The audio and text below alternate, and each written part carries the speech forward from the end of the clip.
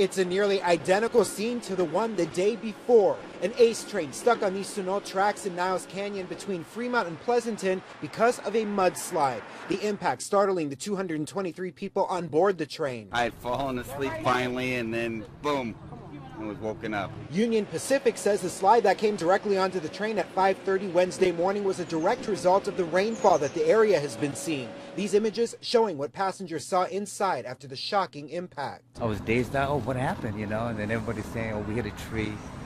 And then we saw the mud up against the window. It sounded like I was asleep. It sounded like it was like we hit a vehicle or something. It was so powerful.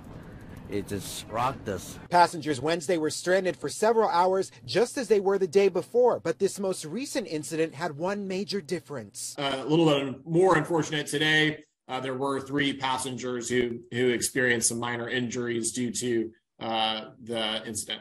Do we know anything of the nature of those injuries? No, not at this time. Ace Train spokesperson David LaPerry says that Union Pacific crews conducted a full track inspection and brought in specialized equipment to clear the corridor before another train comes through. But that process is the same one done the day before after that mudslide. What kind of words do you have to say to the passengers who might be a little bit afraid or worried about a potential next time? Yeah, I think that is obviously a reasonable concern. 2 slides back to back is a little bit unprecedented for us.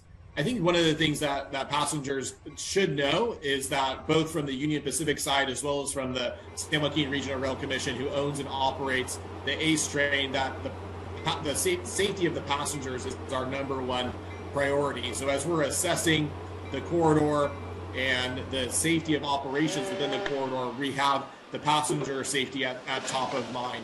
So certainly we're not going to initialize operations unless we know that the corridor is safe. That is our top priority.